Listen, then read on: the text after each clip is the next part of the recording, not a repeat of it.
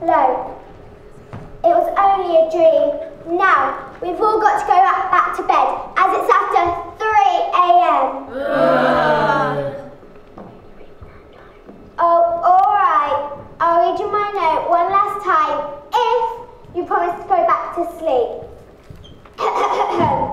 Please take care of our little darling. We've named her Annie. She was born October the 28th. So, you're laughing now. Do you want to slip your teeth inside your mouth